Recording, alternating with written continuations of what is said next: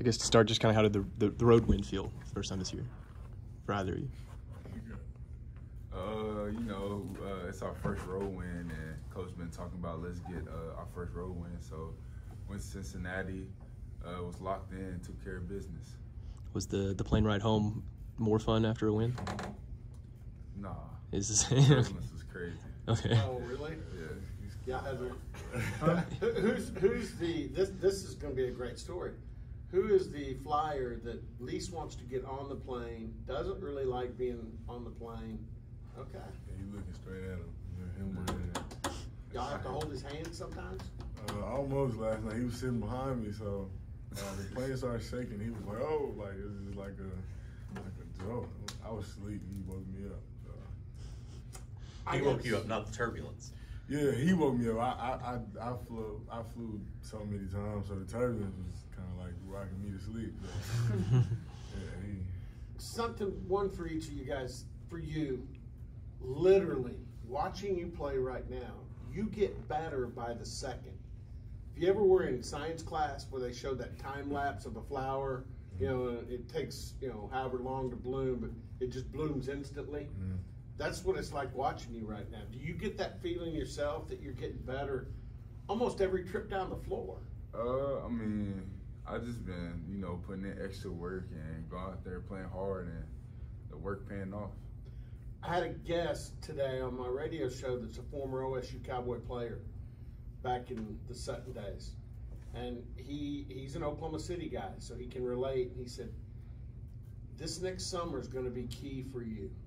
That if you put the work in next summer, we may not recognize you by how good you are next season. Do you get that feeling that this is a crucial time for you to grow as a player? Yeah, like you said, after we finish this year off strong, me coming back, getting back in the lab, having a strong summer, then having the next season, trying to get better and improve on the things that I can't do right now. I want to ask you about two situations in last night's game. One, you were roughly at the top of the key. It was kind of the shot clock was getting a little bit low. Mm-hmm. And you took off. You just drove to the basket. I think you ended up with a reverse layup. Mm-hmm. When you're in that position, what's going through your mind about what am I going to do here? I'm kind of just seeing what the defense gives me. Last night, that they were a shot blocking team. I had went in there 2 times before, and it didn't end well. So that time was just using the rim for protection. I think I know what layup you're talking about. Just using the rim for protection and hoping it fall. And then what were you thinking too when you guys fouled on that last possession? I think you were the one that got the rebound. Mm-hmm. What do you think? Because that's a huge execution situation. Mm-hmm. You got to get the board. If they get the board, it could end ugly. Mm-hmm. Going into that free throw, Coach B, he just told me to. It was a guy outside of the 3-point line. He just told me to stand by him, and I was confused at first. I'm gonna be honest with you, I was confused. But after he shot the first free throw, it was clear that they were gonna try to miss the second one, and that they were gonna try to tip it out or do whatever they can to get those two. So I was in the right position to put my coach point. Do you feel like there's been a couple of those scenarios this year with this being you guys' freshman season where a timeout and Mike's kind of explaining situations of the game to you that it's like, oh, like this is what's happening right now? Do you feel like that's happened on a few occasions this year? Oh yeah, most definitely. He's definitely had to dumb a few things down for me. But as we progress into the season, everything's getting more clear. What have these last, I guess, week or so been like for you? You obviously had your breakout game against BYU. Just kind of what has it been like from the outside, from the inside? What's it been like for you? More or less, everything is the same. The same work. Preparing for those last 2 games, they've been the same. And just getting in, watching with my coaches, having talks with Coach B, having talks with all of our coaching staff.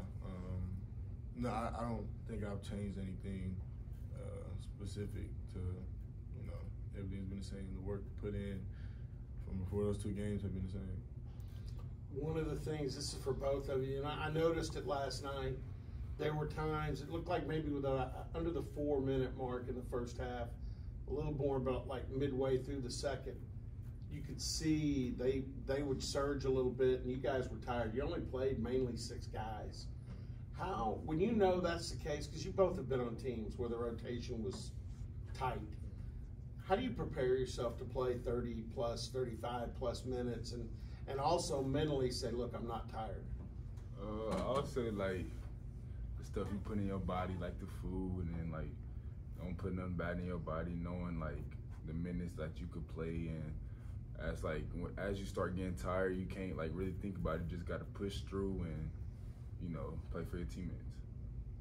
Yeah, to piggyback off that, I think the preparation that we take leading up to the games, I think they do a good job here of, you know, kind of managing our bodies throughout practice, even getting effective practice in and managing, you know, that the guys that's going to play, you know, 35, 36 minutes. And I think they do a good job here of keeping it and managing it. So, Brandon, you talked about diet that way. Is that something you learned since being here, or was that something you've been doing for a while? No, I used to eat like crazy in high school, but I learned like coming here, like after a couple workouts, I was like, nah, I can't eat like this all the time. So after that, I just tried to change my diet. I've been trying to eat like healthier and not eat a lot of junk foods and stuff like that. Is that Mrs. Boynton who's on you about that? Yeah, Miss Boynton. I go there often to talk to her about it a lot. So she helps me like pick out meals. She'll sometimes meal prep for me and stuff like that. What's a good like couple of days worth of meal? Like what do you eat on the average couple of days? I'll say like I like spaghetti a lot. So okay. Like spaghetti or like chicken and rice, stuff like that. What's the fast food you hated giving up? Because that's what it. I'll say Wingstop for sure. That's my go-to. What do you guys think was the difference in the last 2 minutes, you know, last night versus maybe some of those earlier Big 12 games?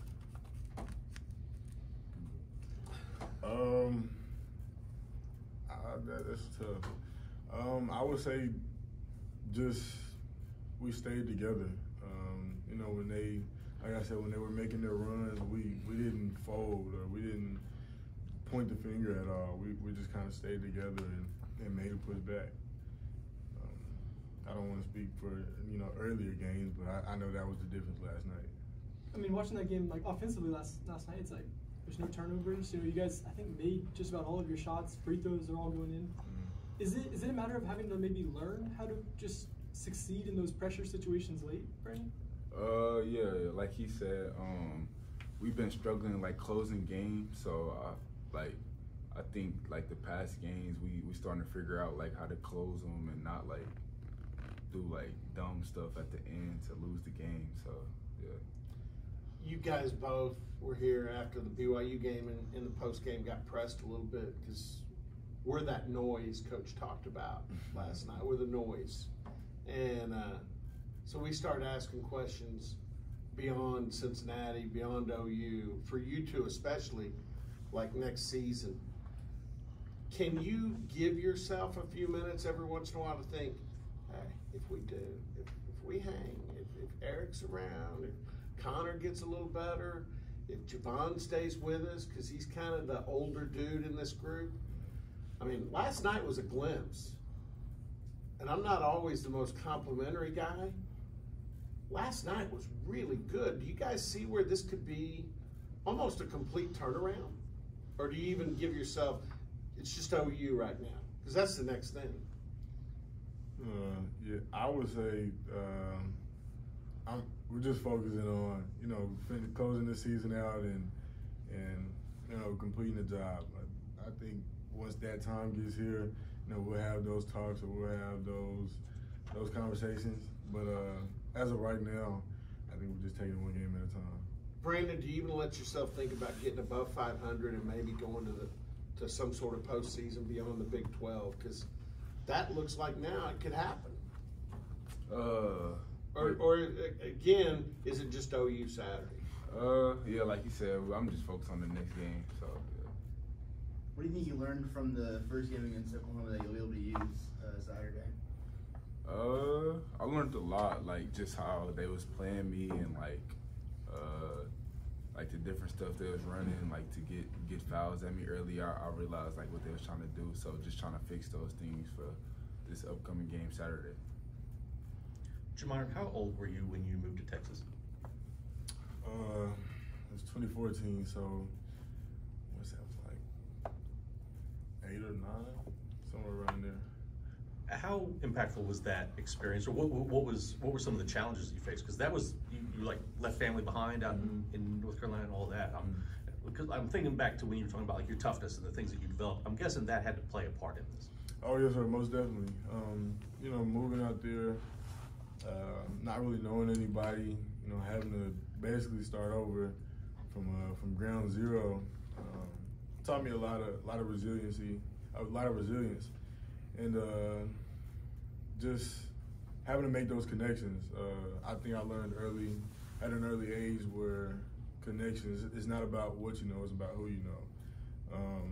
And that relationships were going to play a big part in, you know, my success. So going out there, like I said, having to start from ground zero, I think that kind of broke me out of my shell a little bit. And I'm guessing that's probably a point where you started noticing some of the stuff like you talked about with your mom. You know, her probably getting you to the gym early and then off to work and those sorts of things. Is that kind of what it was like there? Oh yeah, it would be 5:30 mornings where I wake her up. You know, she's getting me there to the gym. She's back to catch maybe a small nap, and then she's right off to work. So I think, you know, seeing that so many times is like, okay, she's making a sacrifice. I need to get on top of my game.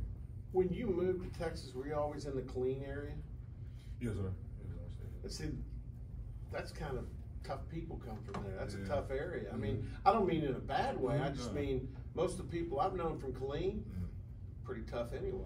Oh yeah, it's Military. And So my high school, we always had open gyms. So all the alumni would come back, and those were some pretty tough runs. So I would say pretty tough people come out of Killeen for sure. When did you quit playing football? My eighth grade year. I was kind of given an ultimatum. But sometimes I wish I would have stayed with it, just at least throughout high school. But I think I made the right decision. Whenever you committed, you talked to me about the coach is telling you like in a year or in a year and a half we're going to need a point guard, and you kind of seemed okay with waiting throughout that process. What do you think? Where do you think that patience came from? Because a lot of guys, they want to be told, "I'm going to play instantly when I get here." I think that kind of plays back to me moving to Texas. When I moved to Texas, I wasn't always like the go-to guy on every team I played for.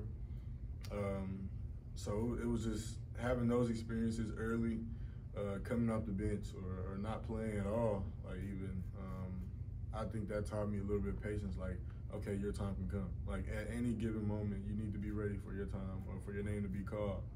And that was kind of one of those situations. Is that a similar situation to Saturday, you feel? I think so, yes, sir. Couple more questions. One for Brandon. Because it looks like maybe the rest of the way the starting lineup will be the 4-guard group with you as the 1 big. And last night you were dealing with 3 bigs in that starting lineup for Cincy. How do you mentally get ready to say, okay, man, I'm going to have to be the man in the paint. I'm going to have to really get after it. That's just starting off with scout from when we first started film and coach telling me who I'm guarding. So just those 2 days out, I'm just thinking about my focus on who I'm guarding, how can I stop them, how can I help my team and stuff like that. Has it been a challenge to go? You see so many different looks. To go from what you had with BYU and what your role was there to what it was at Cincy, and then it's going to be different again for OU. Has that been kind of a unique challenge in all this? Oh yeah, I'll say it's a challenge just because it's different type of big, so and you got to guard them all kind of certain ways. So I mean, I feel like I've been doing a good job of taking on the challenge. right.